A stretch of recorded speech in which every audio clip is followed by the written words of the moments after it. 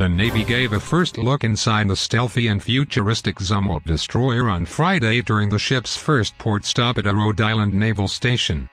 The 610-foot-long warship has an angular shape to minimize its radar signature and cost more than $4.4 billion. It's the most expensive destroyer built for the Navy. It's headed from Naval Station Newport to Baltimore, where it will be commissioned in October before going to its homeport in San Diego. It was built at Bath Iron Works in Maine. The 1000 United States ship Zumwalt is unique in a couple of ways. First, it is higher technology. A lot of advanced technology on the ship that's found in many of our ship systems. Our network's very complex. It's a highly automated vessel. So this vessel is about 1.5 times the size of our previous class of vessel, but it's operated by about half the crew. The way that's done is with a lot of automation with a very sophisticated network. In addition, it's a stealth destroyer.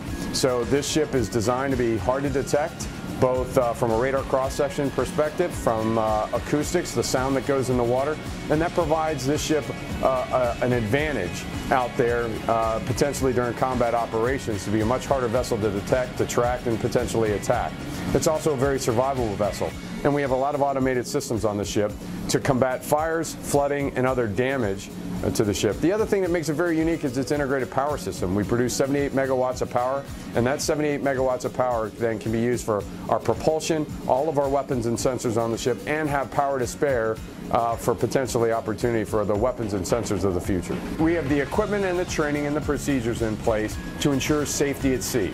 So we certainly attend to the fact that we want to make sure that we are not that we are visible to other ships that are out there sailing. So we have the equipment, the training, and the procedures in place to make sure safety at sea. There's 3 things it takes to be a sailor on Zumwalt, and it's a high level of technical expertise, great teamwork, happily sharing the burdens with one another. Big ship, lots of new equipment and technology. We have to happily share the burdens with one another, or we won't get the job done.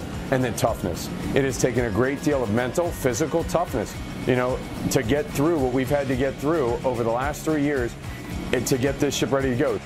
I had the opportunity to observe my sailors operating the ship, driving the ship, operating the bridge control console, and it was really marvelous how quickly, after a year plus for many of these folks, standing a pre-commissioning unit duty in a building, how quickly they snapped into a seagoing mode of operations, how quickly old habits came back, and really how well this ship handled and performed out there in the Gulf of Maine. It was an awesome experience. I think it was a great taste for all of us of what's to come, and we're looking very much forward to doing it. During the tour, the Navy showed off the ship's bridge, weaponry and mission center.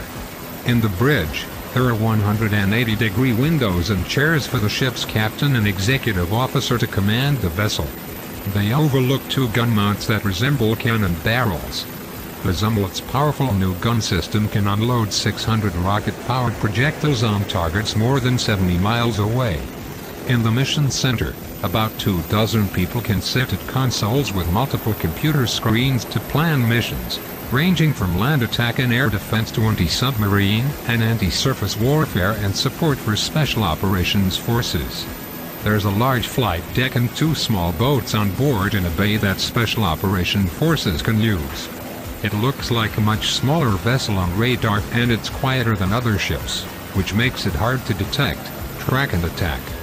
Vice Admiral Tom Roden trains and equips the surface ships of the Pacific Fleet, which will include the Zumwalt. He said Friday the Zumwalt will make a significant difference. Its advanced technology and capabilities allow it to do a range of defensive and offensive missions, and project power, wherever it is needed, and that's generating tremendous excitement within the Navy, Roden said. He said the Zumwalt will be a very stabilizing site for allies and partners, and perhaps a menacing site for potential enemies.